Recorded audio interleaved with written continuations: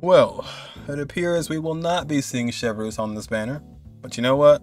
Maybe it's a good thing. Maybe, you know, brand new Natlan character banner, maybe even the Pyro Archon. That'd be good.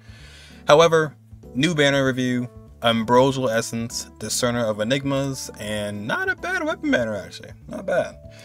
Let's get into it. So we have Razor, interesting choice, Xiangling, and Yanfei. Now we do have two Pyro characters to accompany the Dendro character who wants to burn. Emilie is going to be our brand new character for the patch, our only new character. Her whole thing is having enemies burn in order to get her buff. So she wants to actually have someone burning on the field for her whole kit to work. However, can you play Emilie without burning? Yeah, you actually can. She will apply Dendro. It's not going to be that fast or that much application, but yeah, I mean, you can play her in Bloom teams, you can play her in Quicken, but I wouldn't advertise like her being the one that get the, you know, spread trigger. But yeah, you can play her without burning. Just know that the character is centered around burning, and that's where all her buffs are, is in burning teams. Now, Emilie is very simple. All you do is just either do your skill or your burst. They're both going to put down that lamp, that Lumidouce case.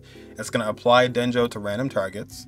After that, you use someone to apply Pyro, and your job is done. Like, essentially, she's just doing damage with that lamp. That lamp is attacking targets with Dendro, and as long as burning is there, you can see that it gets kind of buffed up when those things spin around it. That's it. Essentially, it's just like a sub DPS that's Dendro. And essentially, she kind of fits in that same spot that Xiangling would fit, just being a sub DPS for the team, but except you're trying to cater around burning. For Emilie's burst, what's happening is you're basically just getting a stronger source of damage. You can see the Lumidouce case is actually like kind of bigger and more extravagant. That's because with her skill, it's level 1 and 2, and with her burst, it's level 3. So it's just basically, like I said, damage, damage, damage. She's just doing damage off the field as long as you're burning. And guess what? No restriction. You don't have to be playing 2 Pyro, 2 Dendro. There's no restriction for team building. You can throw Kazuha in there if you want. You can do a, you know, soup team where you have like Electro, Pyro, Dendro, all the stuff in there.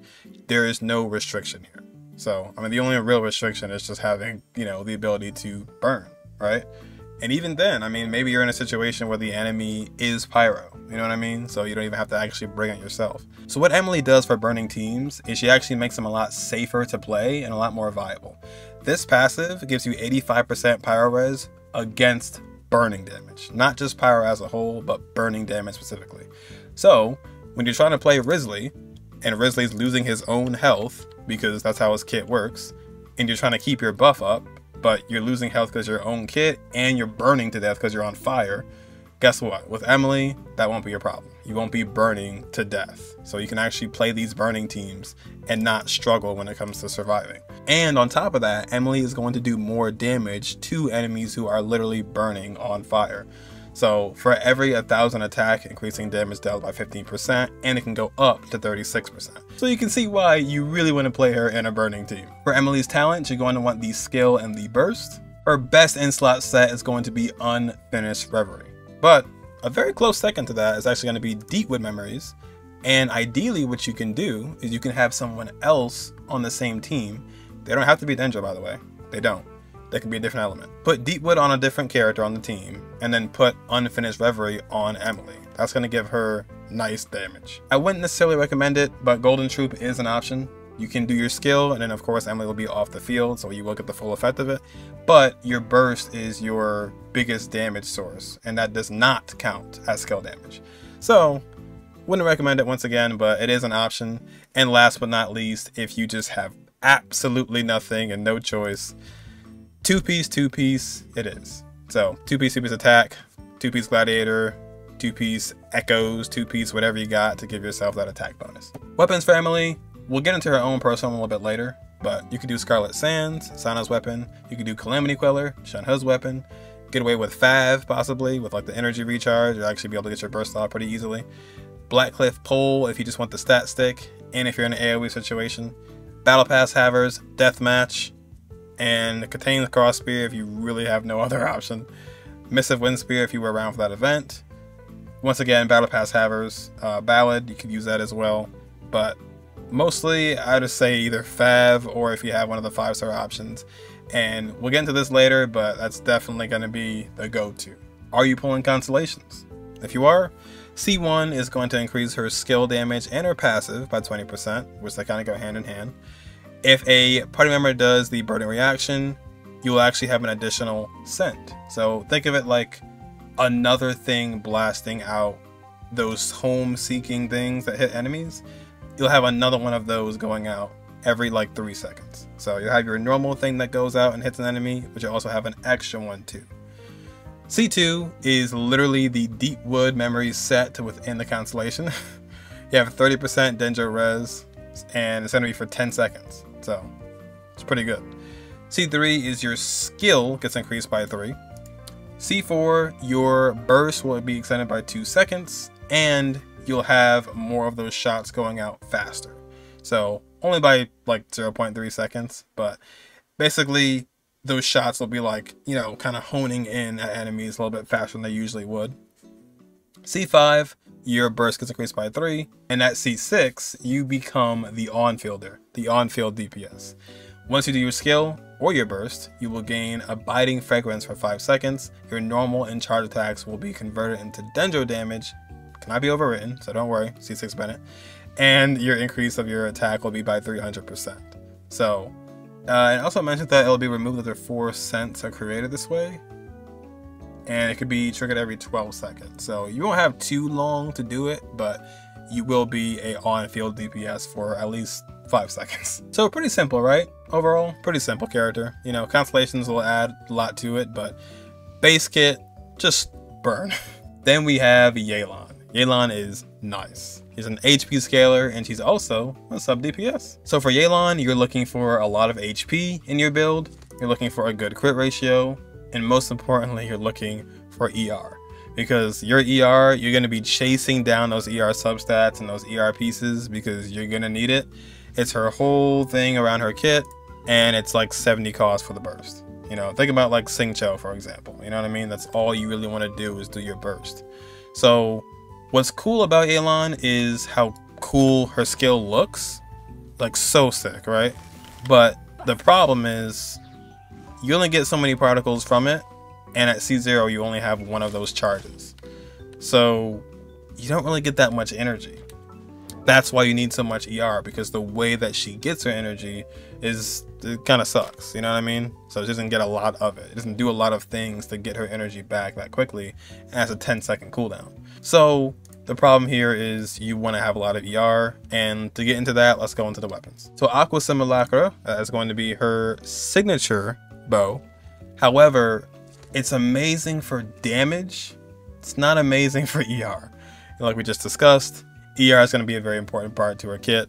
So if you have ER already in her kit, like your artifact substats and whatnot, then you basically are just trying to see if you can get away with using this and have enough ER at the same time.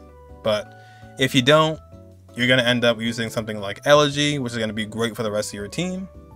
So fantastic weapon, very underrated weapon, like very, very good for supports. But if you don't have Elegy for the end, classic Fav. Classic Fav. I can guarantee you most people's Yelans are on Favonius Warbow because you just need the energy, especially at C0. So, you know, if you have refinements on it, that's even better. But Fav is going to be the way for Yelan if you don't have enough energy. 61%. That might be where you go for Yelan. So just be aware of that. If you want to do damage, it might be kind of hard to do so if you don't have enough ER. So just keep that in mind. ER bows and damage bows are going to be her go-to. Maybe you could do sacrificial bow as well. This actually helps you out too because it's more ER, and if you have refinements on it, you have a good chance of actually getting your skill again. So kind of like a free C1 for her. As for her artifacts, personally I do 2-piece, tenacity, and energy recharge because the substats just work in my favor. But you can do 4-piece emblem. I'd imagine if I hit like the button for it, yeah, you can see most individuals use emblem. 4-piece emblem, 2-piece hydro damage, 2-piece HP, 2-piece energy, 2-piece hydro damage. Just really whatever you can do to get away with enough energy so you can actually use like weapons that you want to use, like Aqua or damage oriented weapons. It's not the end of the world if you're not, you know, going for a damage weapon, like if you have, you know, a very low crit damage but a high crit rate, that's still fine, you know, because the most important thing is just being able to burst. So for our artifacts, it can very much just vary, you know what I mean? Emblem, tenacity, 2-piece, 2-piece ER, 2-piece hydro damage. Whatever you have that can make the character hit all the stats that she wants to hit. So obviously you want to stay in the realm of HP and ER, of course. So you definitely don't want any attack. The most important talent for Yelan is going to be her burst, of course, but I definitely recommend leveling her skill because this thing hits hard. Hits very hard. You know, with an HP scaler, they hit hard. So definitely want to level these two. Do not worry about the normal attacks. They do not matter at all.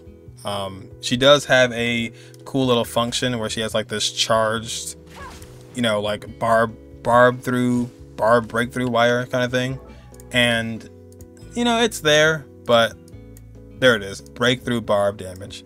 However, while it does have a nice hit to it, it's not going to be something that you want to like put investment into. So I wouldn't focus too much on that, but just skill and burst for the most part. She gets more HP if she's actually in a team with other elements. So teammates that are other elements will help her out. And really cool, she gives you 50% damage bonus if you're on the field. So if you pop this, she'll have it herself if she's on the field, but also whoever else is on the field as well will get that damage bonus. So it's very cool. It's a very cool passive just for a sub DPS character and fits her very well. And of course you have your 25% more rewards in leeway expeditions. When it comes to Yelan's constellations, they are arguably some of the best in the game. Like these are so good. C1 is another charge for her skill. So if you remember her actual like cool little invisible mode, you'll have 2 charges of that. And that's huge for her because once again, ER is a big issue for her.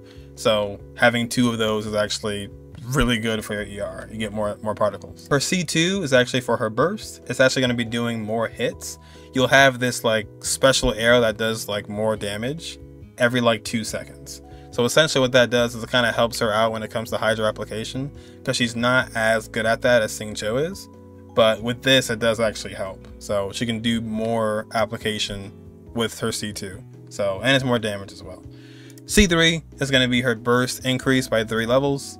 C4, this is going to be when she does her her skill, right? So when you're actually doing this, if you run through enemies, let's say these are enemies, you run through all of them, right? You do 1, 2, 3, you would actually get 10% HP for all of those enemies that you marked. So if you did 3, you would get 30%. But if you did 4, you get 40%.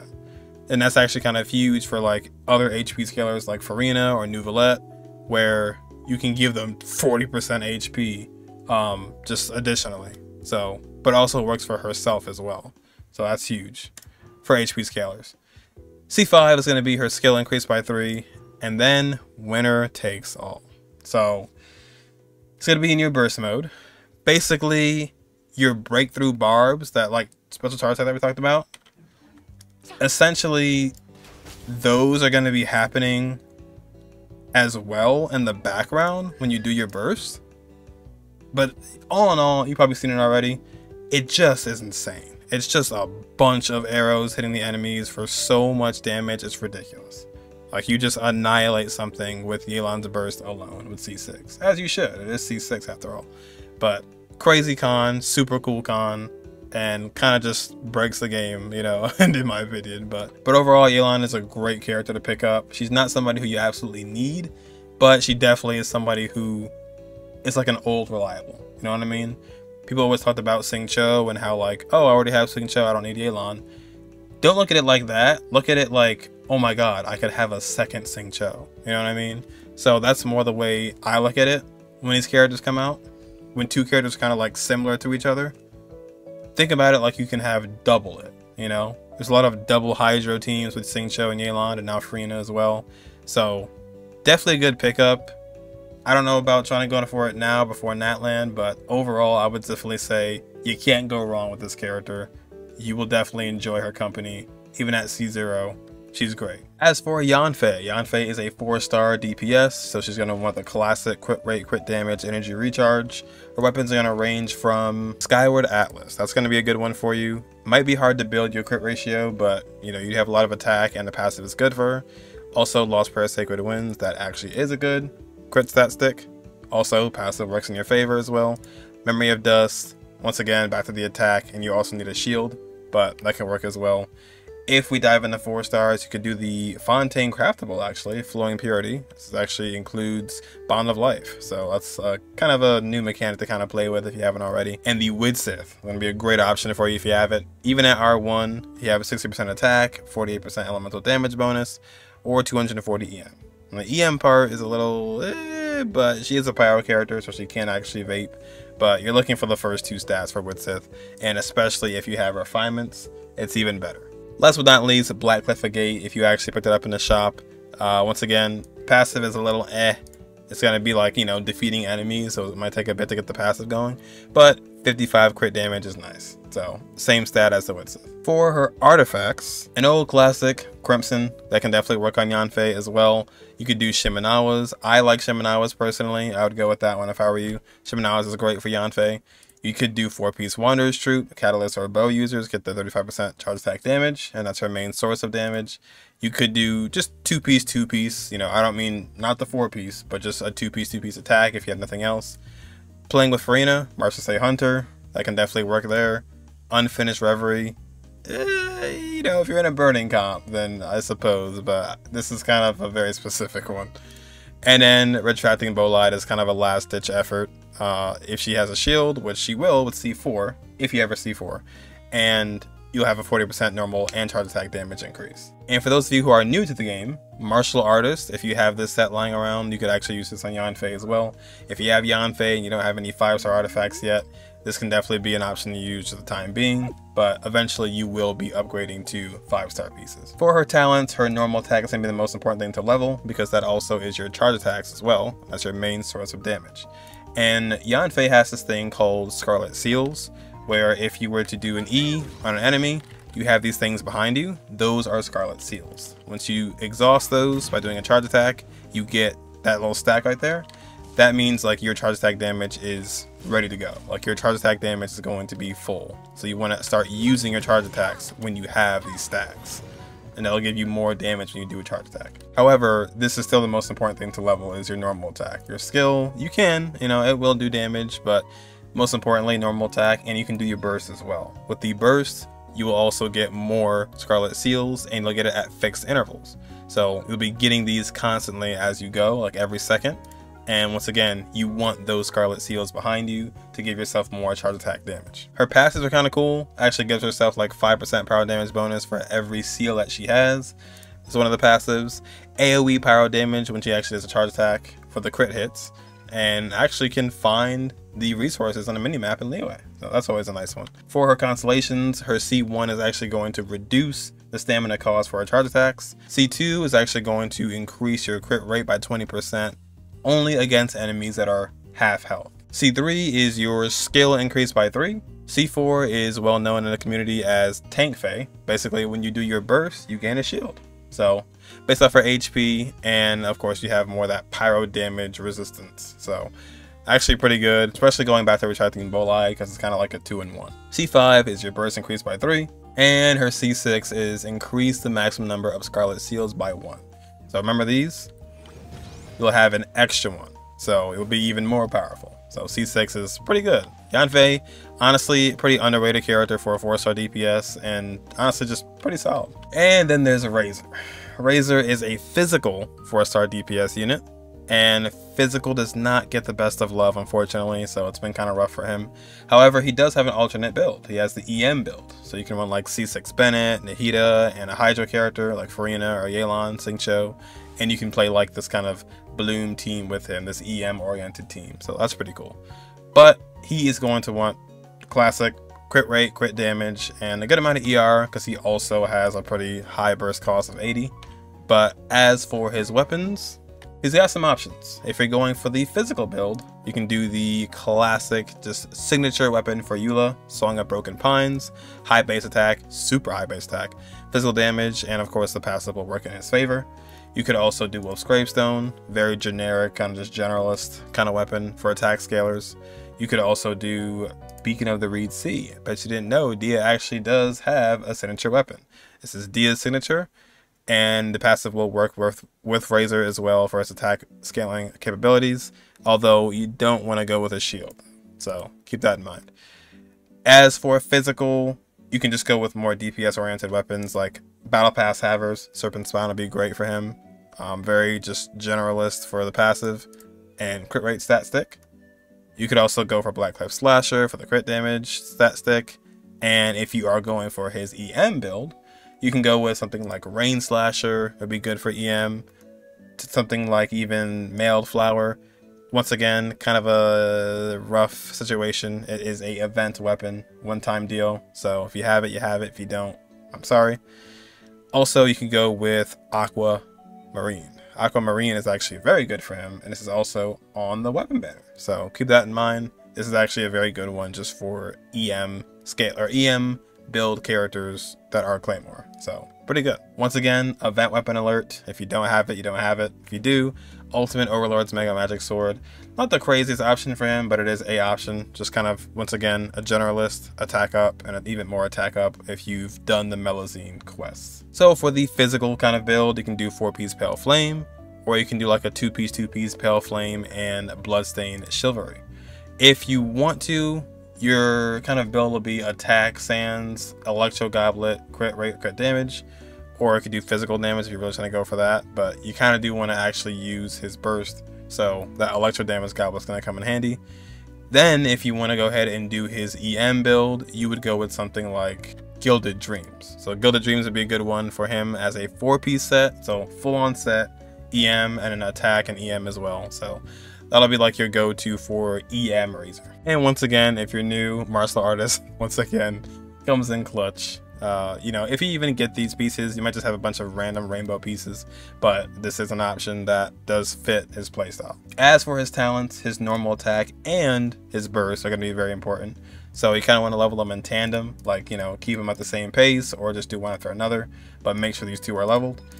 The skill, you should level it too because it kind of gives him a lot of ER.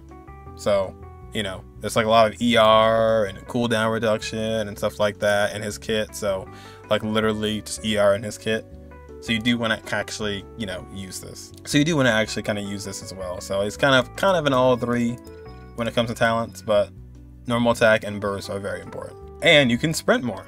As for his constellations, his C1 is going to give him 10% more damage whenever he picks up an elemental orb or a particle.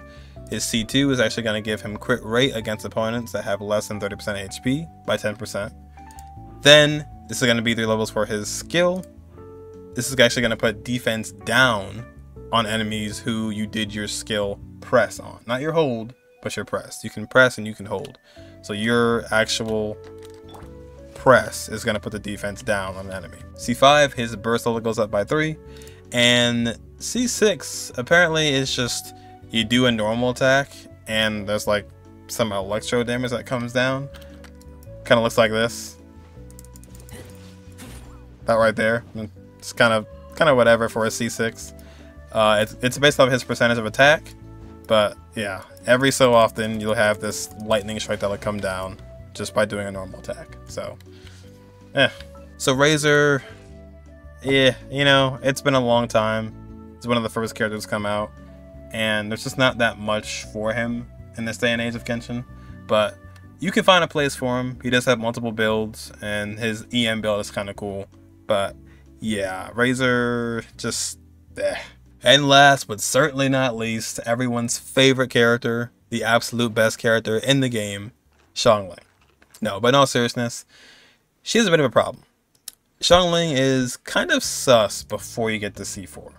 What I mean by that is C1 is good. When Global attacks an enemy with his pyro attacks, they have the res put down by 15%. C2 is absolutely meaningless. There's just nothing there. Basically, you do a normal attack and essentially it'll do a little bit of pyro damage. If I can actually, there you go. So it was that right there. Just by doing your normal attack, she'll do some pyro damage and it just really does nothing at all. C3 is good. It increases your burst by 3 levels. And then C4 is going to make your burst last a lot longer. So that's such a vital part to her character because it kind of makes the whole character. That's who Xiangling is as an identity. Like, it's just this burst. So this lasting a lot longer really makes the character. And the rest just get better. You know, global levels go up, and everybody who, or whenever the power tornado is active, everybody on the field will get power damage bonus by 15%. So I wanted to start with her cons because it's a very important part of her kit, and it almost like kind of makes the character. But with that being said, she's a very, very energy hungry character, and she doesn't really make that many particles, energy particles. So you need a lot of ER. You can see my build is very scuffed. I have like no crit rate. My build is terrible because it's mostly just going in the ER. So if you kind of have a rough crit ratio, don't be too surprised because you're putting so much into your energy recharge. And, you know, definitely have an ER weapon as well. You don't have to have it. You can have a much better build than I have. I mean, obviously, right? But Scarlet Sands is one of the newer ones that's good for her. Engulfing Lightning could be great for her as well. Staff of Foma if you're good on your energy. Fish for the catch. You can get it by fishing. It's always going to be there in the game. You can always get it. Fav, huge for her. Deathmatch for Battle Pass havers. Dragon's Bane. The list goes on for her. You know, either EM, crit, energy recharge, just whatever your build is looking like that you can get away with. So if you have enough ER from substats, you can like use a damage weapon, but if you don't, you want that ER. She's usually like this with Bennett, like she's like his right-hand man. When it comes to the artifact set, Emblem 4-piece is going to be great for her. That's usually like the go-to. But like I said, depending on your stats, you can have Crimson, you could have like Gilded Dreams. It just depends. But if you're asking me, I would definitely advocate for energy because you just kind of need it. You really need it, not kind of, you do need it. Power NATO is your strongest attribute, and you want to literally like crown this thing, like level it up all the way, you know. Don't neglect Goba like I did, he's good as well. But your talent priority is Pyronado. Level that, for sure. And you'll always hear a lot about Xiangling so much because she's one of the only characters in the game that does what she does. And that's like a sub DPS who's Pyro. Not just applying Pyro, but actually doing damage with off-field Pyro attacks. Dia has that within her skill, but it's not nearly as strong as this. So, a 1.0 character at the start of the game, all the way up until now, almost 5.0, this is the only character in the game that is our sub DPS that's Pyro. So that's why it's kind of a big deal. That's why Xiangling always gets talked about and brought up. So in the end, when you only have one character who fulfills a role, it's kind of hard to pick anybody else because she's the only one. So that is why you always hear about Xiangling, Oppa Xiangling, Xiangling this, Xiangling that, because she's the only character to do what she does. Hopefully Natlan will change that. Pyro Archon will change that, hopefully. But if not, Xiangling forever. As for the old weapon banner, we have Aqua Simulacra. HP gets increased by 16%, and when there are actual enemies nearby, the damage goes up by 20%. So pretty generic, honestly. You know, HP increase and just more damage. But the real thing is the 88 crit damage, which will definitely help out in building Yelan. But pretty simple weapon, very good. Can go on multiple characters like Ganyu, Lenny, you know what I mean? Even Tainari. So honestly, generic, actually pretty good. A generic signature weapon is actually kind of redundant, but a generic weapon that is a 5-star is very good. So can be used, it's very versatile, and I like it. So it's actually pretty good to be on this banner because the other weapon is Emilie's best in slot, Lumidouce Elegy. It is a 33% crit rate weapon, so that'll help out with your build a lot. 608 base attack, and attack extra by 15% with the passive. And basically what happens is when you trigger burning, or you deal dendro damage to burning opponents, your damage goes up by 18, and it's max stacks of 2, so 36%. Also, when 2 stacks are reached and it gets refreshed, you restore 12 energy. This is literally a energy recharge weapon and a damage weapon. So that's why it's so good. It's so good for Emilie because it kind of takes care of, you know, 2 birds, 1 stone. So it's very good for Emilie. For other characters, as long as you trigger burning, you will get the bonuses from it. So it's not the hardest thing to do, but you would need another Dendro character, or at least a Dendro enemy or a Pyro enemy that could burn themselves or something. Wandering Evenstar is actually pretty good for Nahida, if you don't have another option. That is actually very good for her. EM increase and attack increase as well. So nearby party members gain 30% of this buff in the same duration. So it actually is pretty good for Nahida. If you have refinements, it refines to 48%, so it does double, but pretty good for her. This is pretty much the same as the Wandering Evenstar, same passive, just a Claymore. So Burgundia, EM Razor, you know, Cave even. So, you know, you can just kind of like pick your poison with this. Not a bad passive. Not a bad passive, you know. Can't go wrong here. Always can rely on Fav. Low base attack, but high energy recharge, and your crit hits have a 60% chance to generate particles for your teammates. And obviously, these get a lot better with refinements. So keep that in mind.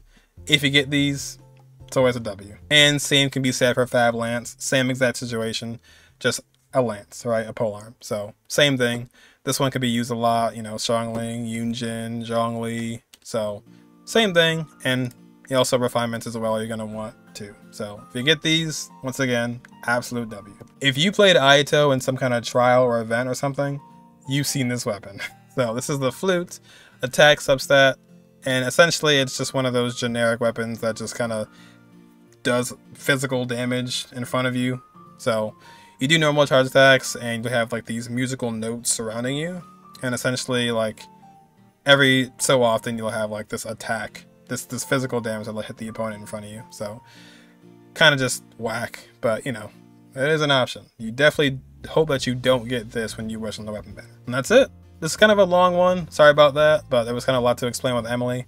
But I'll be going for her. I'm more excited about her than I am the first like lineup of Natlan characters, ironically enough. But yeah, that is Emilie, that is Yelan, that is the rest of the cast. That's the weapons as well. Let me know if you'll be going for Emilie or not, or saving for Natlan. I know there's a lot of Gilonin savers out there, me included, so be waiting for that. But that'll be all for me. Hope you guys enjoyed, and I will catch you guys in the next one.